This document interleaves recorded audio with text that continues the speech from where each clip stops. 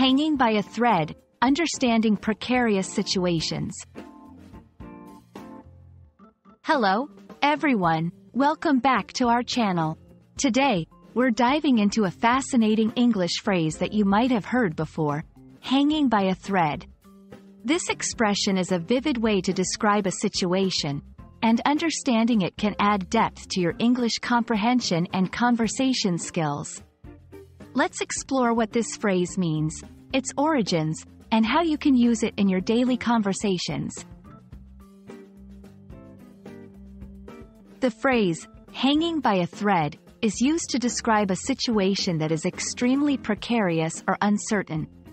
It paints a mental picture of something being suspended by a very thin string or thread, which could snap at any moment, leading to a fall or failure. This expression is often used to signify that an outcome is so uncertain that it could go either way with the slightest change in circumstances. The origin of hanging by a thread can be traced back to ancient stories and texts. One notable reference is to the Sword of Damocles, a story from ancient Greek mythology.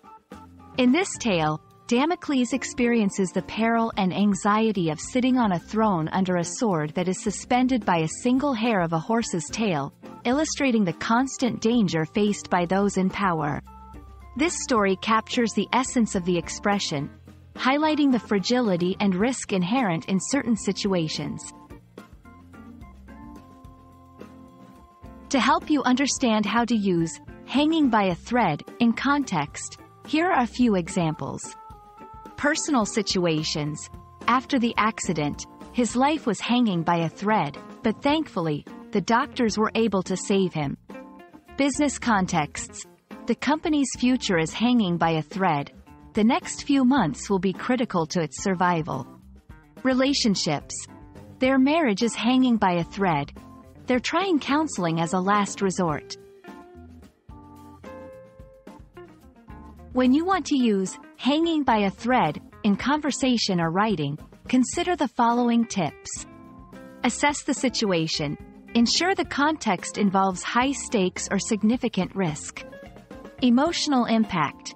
Use it to convey the emotional intensity of a precarious situation. Be sensitive. Remember that this phrase can evoke strong feelings, so use it with care, especially in personal matters.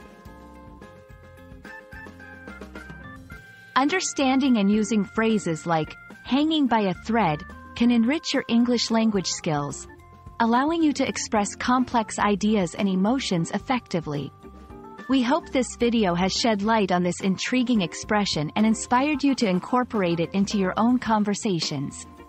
If you found this video helpful, don't forget to like, share, and subscribe for more language learning tips. See you in the next video.